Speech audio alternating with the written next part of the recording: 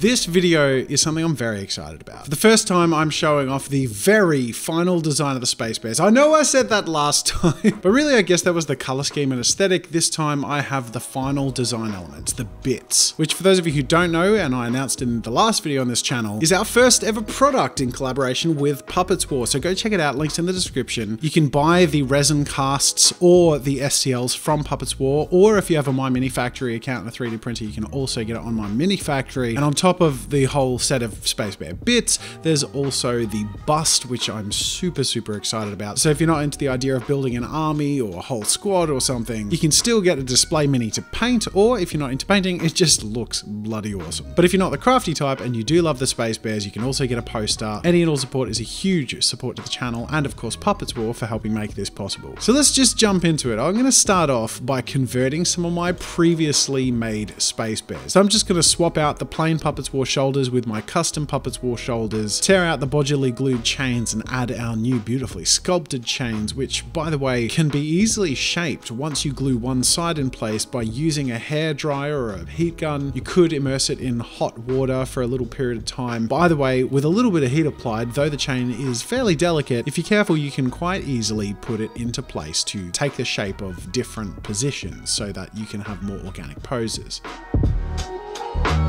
I replaced all of the heads with my custom helmets and all of the swords with my custom claws. And they're not going to be the crispest and most detailed models simply because I've already obviously done some converting and painting and I'm repurposing them. But that's the charm and the advantage of Space Bears, because they're so design heavy and lean really on texture and silhouette. While you can get super nitty gritty and detailed, if you just want a battle ready army of bears, it's really easy to make them quick and make them look cool. So let's jump into making a Space Bear Sergeant from scratch. Before I get stuck into building and converting my Space Marine, I actually roll out a little lump of mixed green stuff in a sheet of baking paper to come back to later. I grabbed the Sergeant of the Assault Intercessors and started piecing them together as you would any 40k Space Marine, at least up to the point where the arms and the head would attach. This is where you need to get brave a little bit. We got to get rid of these default shoulders. You can be pretty hacky, you have to be quite brave. There's barely any upper arm left and you do have to lean quite heavily on super glue. It's also worth mentioning, and you'll see this as I progress, that I snap apart a bunch of my poses quite often and re-glue in slightly different positions. I'm personally really quite fussy about the silhouette, about the stance. The pose has to feel right, it has to feel strong. That's why I keep angling the elbow out slightly, you're repositioning the arm very slightly. And it's also why I went back to the legs and kind of needlessly tore them up to separate the stance and create a much stronger pose. You don't have to do this. In fact, if you're not confident in the hobby and in converting, you can just use the default pose and arm positions. It's entirely fine to do that. It looks good. This is just my personal want to make everything feel extra custom and extra beary. So with the pose and the place that I'm happy with and the fine tuning of the gluing and positioning done, it's time to move on to converting. So remember that green stuff we rolled out? Bring that back. It's going to be like in this sort of half-hardened state, which is perfect. This is where you can easily chop it up, put it in place and mold it, and it's going to hold its position even if you thin it out and start adding waves. Now, custom sculpting green stuff into sort of tunics and cloth is something you don't have to do, much like changing the pose, but I really like to super customize my stuff, and I do it by cutting the sort of a tails of a back cloak first. You'll notice I tease it out and stretch it by hand, wetting my fingers as I go just so it doesn't stick to my fingers. But the green stuff sticks to super glue really quickly. So just by gluing that in the belt line and gluing the additional pieces to it, it grabs real quick. I push it in place just to make sure it holds. And then I can pull on the other end and gently create some curves and folds for like the waving in the wind look. With all of those in place, creating a sense of motion and wind, I glue one end of a chain and wrap around the waist 3 times. The purpose of this to obviously help hide some of my bodgy green stuff gluing, but also because one of the design elements I really like with the bears is that they're thick. You can add like a thick over the screen there maybe. And some like sexy music. Thick.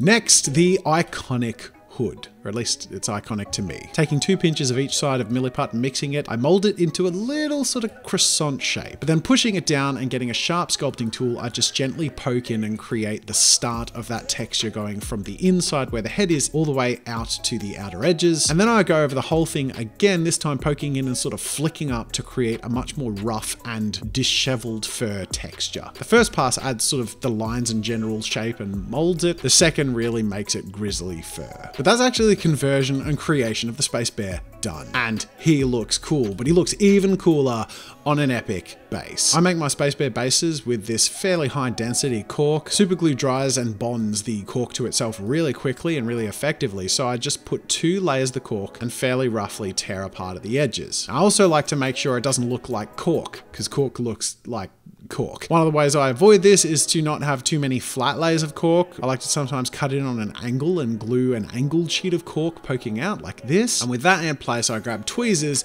and gouge into and pull out all the way around so that there isn't a single flat surface of cork left. That leaves a really nice rocky texture and allows me to shape the base to really fit the model. Then finally, to make sure it doesn't look like cork, I save little bits from different packs, little shovels and backpacks and tiny blades, and they're really useful for stuff like this, grabbing 1 or 2 little things to add as a design accent, a little garnish on your base, as well as small cork bark that is a slightly different and less textured corky looking type of cork, gluing those around just like small rocks. And just like that, in the space of 10 minutes, I have a freaking awesome base to make my freaking awesome sergeant look like a badass. Now let's paint him. Obviously, having based him in a flat black, a few thin coats, I get into the reds using a Citadel Mephiston red as the base. Next, I lay in a layer of contrast Flesh Tearers red. This really adds a luster to the red that I love, really intensifies it, and then going back to the original red to sort of flatten it out a bit, and gently adding some highlights with some Wild Rider red.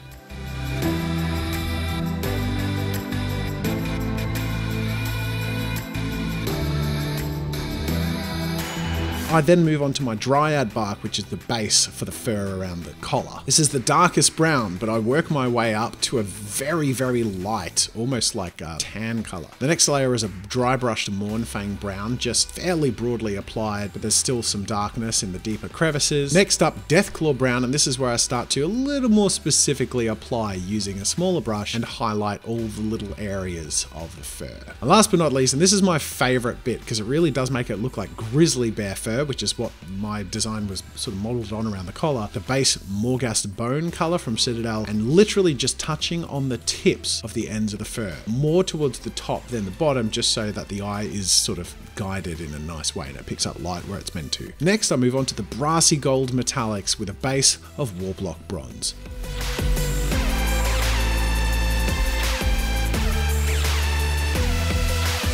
With the base of my brassy gold down, I mix equal parts Genna's gold with the Warplock bronze and create sort of the mid-tones and highlights of most of the brassy gold color. I call it brassy gold because I don't want it to look too much like gold. I want it to be a little grittier, but I do use a straightforward Genna's gold for the highlights of all these areas, just to a small degree for the most part, except for the shoulders and that front collar chain, which I do want to sort of stand out more than the other areas. Next, we move on to the metallics. In general, I use a gradient of these 4 colors. Iron Warriors at the darkest through Lead Bleacher, Iron Breaker, and then Runefang Steel. And just dry brushing in that order all the way up to the highest of highlights, mainly on the claws and the edge of the gun. God damn, these claws are looking so cool. Oh, I love this. Next, using the Eshin Grey, I go around and do most of the highlights and then use Dawnstone to just do the tippy tops and highlights of some of those edge highlights. Finally, I come back and add some detail to the red, adding a little more contrast, especially now that most of the areas have been divided quite cleanly. It's also worth mentioning that I try and color the cloth to be a darker and slightly more earthy red than the red of the armor and the metal. Now, this time around, I did that by sort of giving it a wash with a brown ink from Vallejo, but in future I'm just going to mix that into it as a base and then highlight up to more of the mid reds, but not giving it too much punch. Now onto some of the finer details. Now at this point I was running really short of time because of my commitments in the studio. Forgive me, but I did get help from Murray here, who's done an amazing job painting the face and the sergeant's shield area. He helped me with the other units that aren't this sergeant and also did the bases. And just check out his awesome and super detailed face and shield paint job.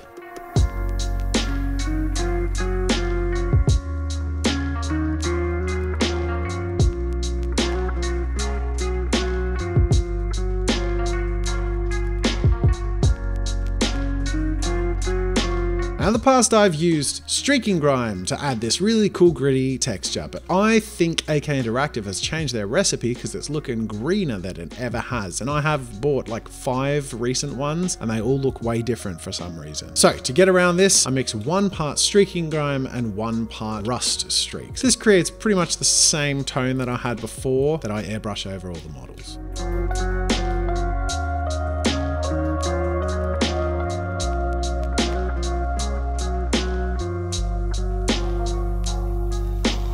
Oh, and by the way, after doing the streaking grime, I had some of this leftover stuff in my airbrush, so I made sure to keep it aside, of course, for all my future Space Bears ambitions in a clearly labelled container, which it turns out is a little squirty bottle, and that applies pretty well in lieu of an airbrush. More heavily and less controlled than I'd like, but a pretty cool way to apply streaking grime in a pinch. This is the fun part of streaking grime. Using white spirits and a woolly dauber and a mix of cotton buds, I slowly pull away the grime of the streaking grime, revealing some of the original punch of the colours and detail and allowing it to fold into the recesses, but it also dries super matte, creating an awesome, gritty, grimdark, earthy aesthetic.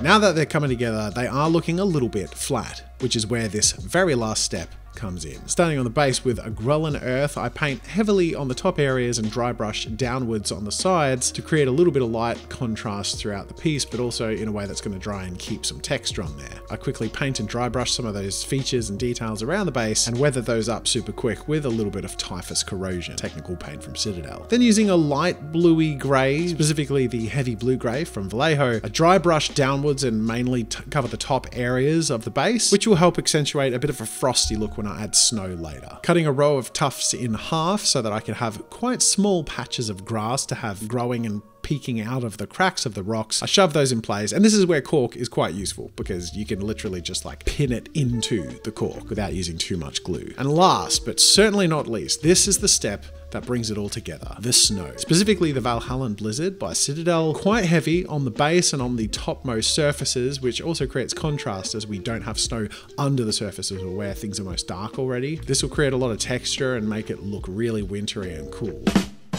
And then fairly generously, but calculatively, I roughly apply some of this snow on the topmost surfaces of the bear himself. That little bit of extra pop on the edges of the silhouettes, on the top of the collar, a little bit in the beard, a little bit on the shoulders, really ties him into not only the whole sense of being in that place, but being gritty, like he's come out of hibernation. He looks so damn cool. And I love the way that with this technique that the sharp whites of the snow contrast with the gritty, dark, earthy textures of the grunge, the reds, the brasses, all of it. Finally, with a flat black base trim to tie it all together, my first ever fully finished, 100% complete and super epic Space Bear is done.